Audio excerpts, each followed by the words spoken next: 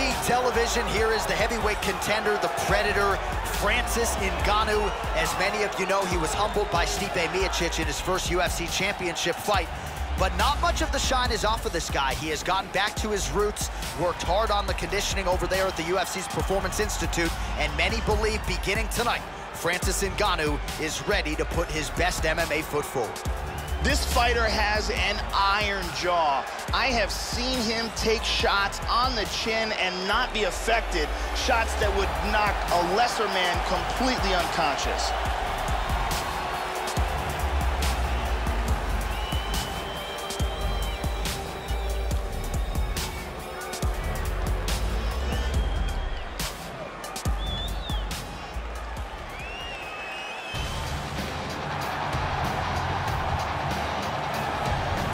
So, Joe, as this fighter makes his way to the octagon, let's start with the kicking technique because it is just outstanding. He doesn't telegraph a thing, and I think what really jumps out of the film room for me is his ability to get his foot off the canvas to the target so quickly. A lot of guys just don't even see it coming, and he doesn't discriminate. He'll attack that lead leg, he'll go to the body, beautiful head kick upstairs as well. The technique is really what sets up everything to this guy's game, and his opponent certainly wary of what's coming back with those kicks tonight. This guy is an elite submission fighter. What he wants to do is get this fight a distinct advantage over his opponent. And now our tale of the tape for this heavyweight fight.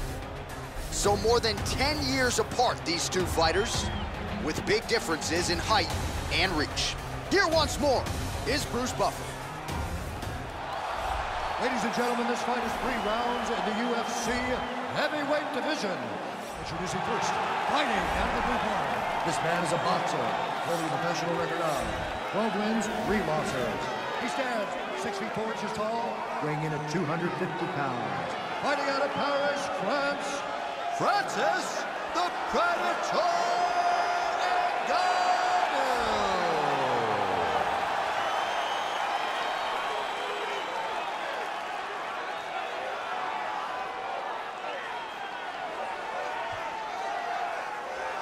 And now introducing his opponent, fighting out of the red corner.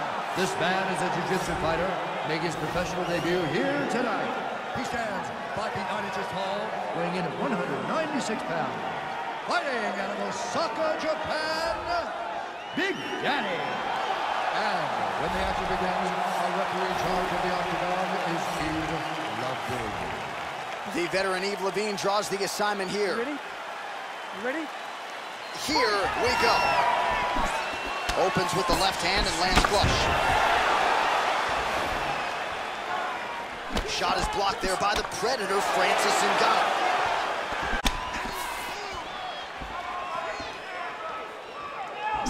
Ngannou gets caught with that punch. Not the easiest guy in the world to hit, but he got caught there. Slightly deflected.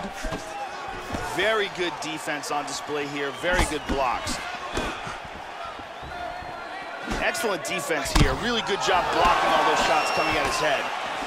Well, he got cracked to the head there, Joe. He's going to have to change things up here with his footwork, with his tempo. He continues to be vulnerable to that strike coming back. Got to get his head off the center line.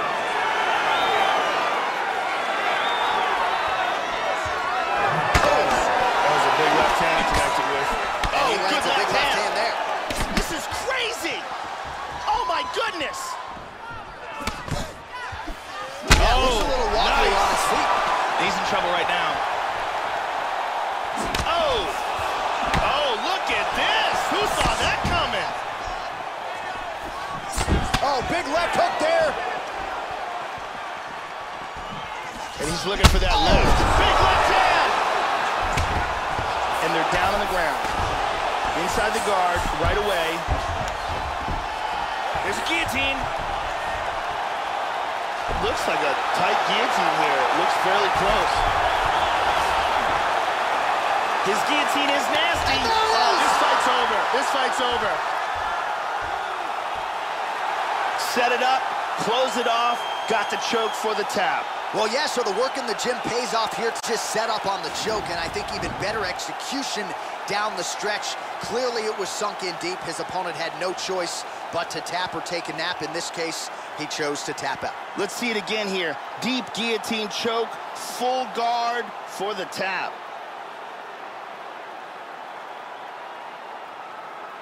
And one more time, nice technique here on this submission.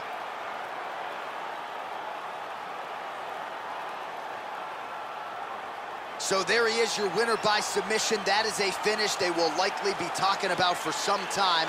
Big win, major statement made to the rest of this division. Now we go inside the octagon. Bruce Buffer with the official decision. To this contest at 2 minutes, 47 seconds of the very first round.